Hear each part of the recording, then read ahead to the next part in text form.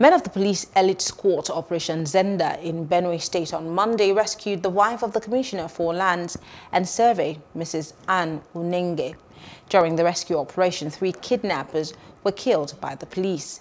Mrs. Unenge was kidnapped on Saturday. The state governor, Samuel Otam, confirmed the incident to journalists in Makurdi, where he called on the federal government to clamp down on the bandits and kidnappers.